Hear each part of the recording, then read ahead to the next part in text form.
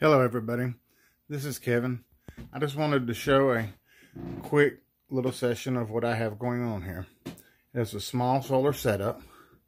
I have a Conext SW4024 24 volt system.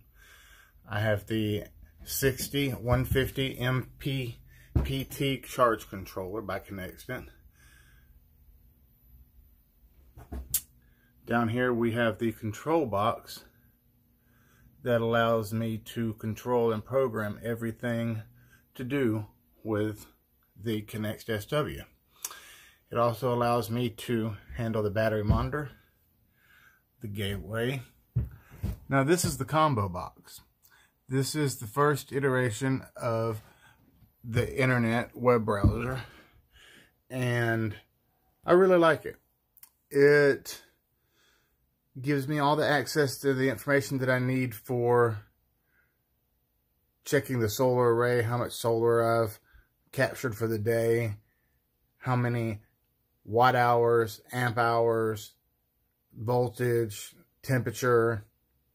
I mean, it really lays everything out into a format that is easy for me to read and understand, and it does it in a graph. Now, this is probably not 100% correct. I don't have everything in place like I should and all the safety precautions, but that's what I'm working on to get to. What I have here is two 5.5 kilowatt hour BYD batteries. I bought them online. They came in by freight. Now these things weigh about 200 pounds a piece. Up under here, what I have is 12 lead acid batteries. Now, I had started out with lead acid batteries, and it worked great. My depth of discharge wasn't near what I can do with these, because these are lithium iron phosphate. But the lead acid batteries did well for about 2 years. I don't have any problems with them. I still may use them with other projects since I have plenty of them. And, you know, I just wanted to sit here and show how I've changed from one lead acid batteries to the lithium iron phosphate batteries, and show my little setup that I have going on. Now, this setup doesn't supply electricity to just my shed, which, you know, is just a small little shed for me to do the little things that I like to do. But it doesn't allow for me to run the whole house or anything like that. Now, I do supplement some of the power off the house. All of the current going to the house that is on all the time, my solar system takes care of that, and I don't have to worry about approximately $60 to $80 a month in electric bill. It, you know, drops my bill pretty significantly.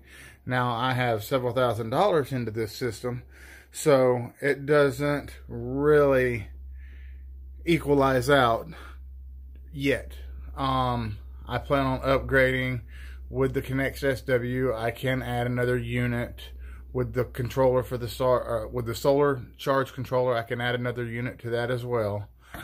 I plan on sticking with the 24 volt system, and I will eventually go over some of the things that I really like about the system. Here's the inside. It comes with a BMS built into it. The BMS covers everything from active cell balancing that I could tell all the way up to high temperature cutout. Did not see low temperature cutout in the diagrams or in the schematics or anywhere in the manual, so I can't promise that. So I'm waiting right now on some stuff to come in the mail. Alright, I don't want to keep these videos too long. I'd like to stay around 5 minutes at a time.